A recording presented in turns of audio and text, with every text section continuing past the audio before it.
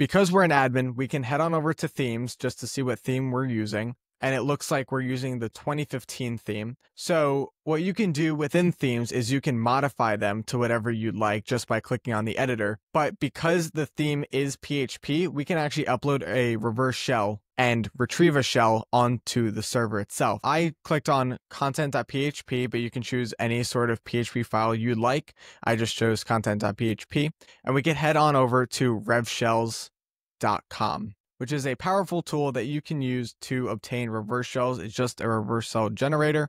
So we can head on over to our terminal and we can type in IPA and retrieve our IP address with the ton0 interface. And we'll paste it on into our IP and we'll change the port to 4444. And because we're going based on PHP, we're going to want to find a PHP reverse shell. I've always had luck with the Pentest Monkey reverse shell, so I'll stick to that. We'll just click on copy here, head back on over to the theme, paste it in, and click on update file. We're going to want to do NC for netcat, LVMP 4444. This should actually say WP-content.